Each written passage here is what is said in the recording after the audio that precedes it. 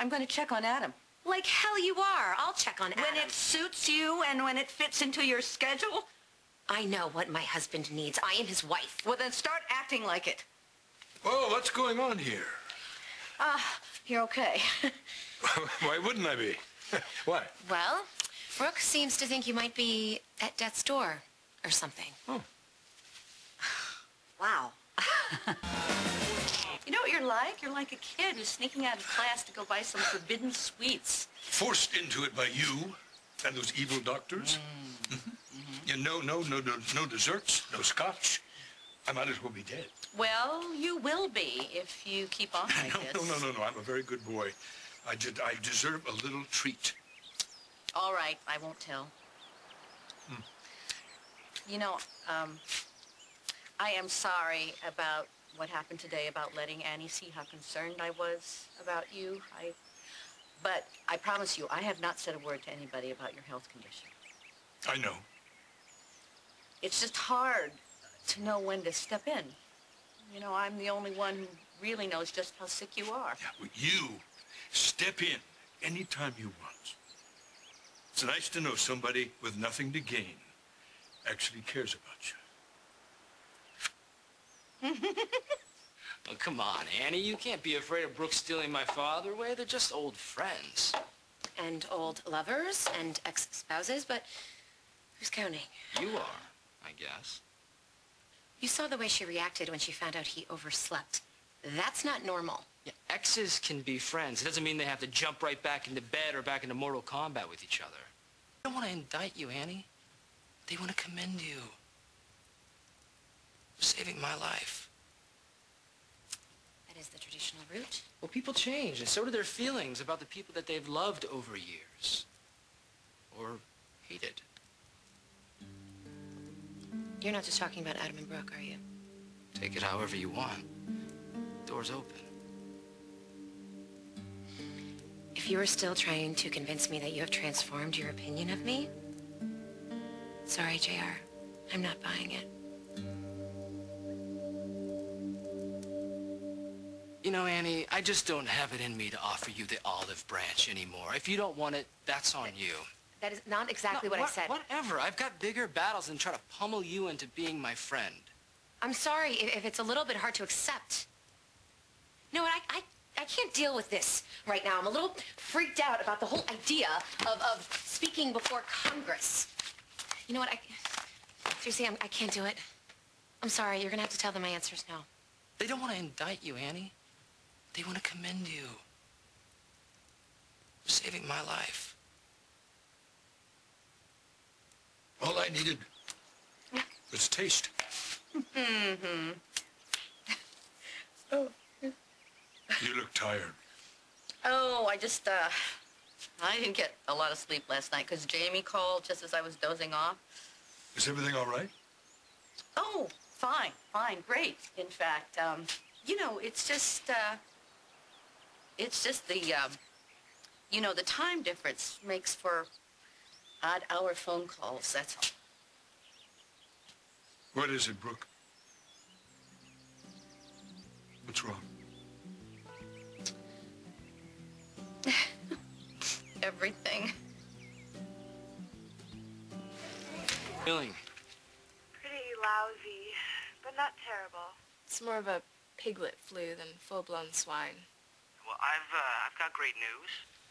Annie and I got invited to D.C. to speak on bone marrow donations.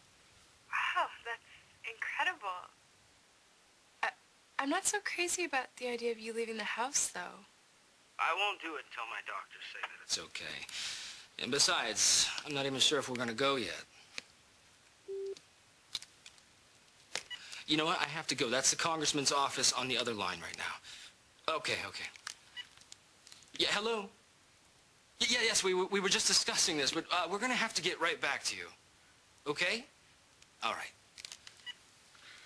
They want to know if we're going to do this thing. Why are they pushing so hard for an answer? I don't know. It's the Congress. They got a lot to schedule. The thought of Congress and lawyers and being in front of all those cameras. All those cameras are the reason why we have to do this. I mean, you're promoting awareness for the national database. You're celebrating people who help others. Just like you helped me. Come on, Annie. This is a lot bigger than your stage fright. This is about saving people's lives. From the way you're describing this, you sound a little lost. Well, you know, I mean, the kids are great. They really are. It's just that you know, I never really get a chance to see them because Jamie's in Africa and Laura's in China and, you know, I hardly ever hear from her. From what I remember of Laura, from her, no news is usually good news. No, you're right. If she had a problem, my phone would be ringing off the wall. So, what's really bothering you? I guess I'm just looking, you know, down the road to the next thing. You know, being back here, I think it's sort of unleashed this dormant, empty nest syndrome. I mean, that's why I'm so, you know, happy to be back at Tempo. I really am, because I feel like, you know, it's going to fill this big, empty hole. Yeah. I'm blathering on. No, you don't blather. You're too remarkable a woman for that. You are a wonderful mother who's raised two great children. Even though they may not require as much feeding and care as my offspring do. Oh, is that why they still live with you? Because they're hothouse flowers, or is it just because you cannot bear to let them go? Are you calling me a control freak? I wouldn't be so presumptuous as to do that. Are you kidding? I just want to apologize again for getting so upset in front of Annie because you overslept. Yeah. No, it's already forgotten. As a matter of fact, I had the best night's sleep I've had in weeks. And great dreams, too. What were they? Well, I can't quite remember. I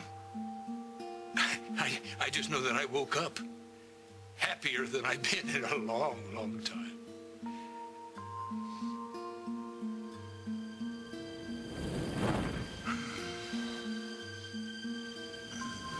Adam? What is it? Hey, how you feeling? Kind of fluish right now. You know, I'm thinking that I'll just go stay at the yacht club. Oh, no worries. We've all had our H1N1 shots. It's the perfect place for you to recover. I really, really appreciate it. You know, you've made such a nice home here for Jenny and Kathy and for Opal, even for Damon, and now here I am, another orphan for you to take care of. You deserve a lot of credit. Oh, maybe some people think so. In fact, you made it so nice here, I feel even more like I've abandoned JR. Listen, staying away from JR is the best thing that you could do for him right now. I know. And things seem to have quieted down there a bit. I think he's even trying to bury the hatchet with Annie. All right. I'm going to call the congressman's office and let them know this thing is on. Okay. Okay. I am going to find something to wear. All right. Hello, Congressman Wilton. It's J.R. Chandler. I just wanted to let you know that my stepmother, Annie Chandler, will appear in front of the committee. And so will I, as long as my doctor agrees. I also just wanted to say thank you for doing this favor for my family. I realize you didn't intend on having any witnesses, but this helps out a lot. And just make sure that you don't tell my stepmother that this was all my idea.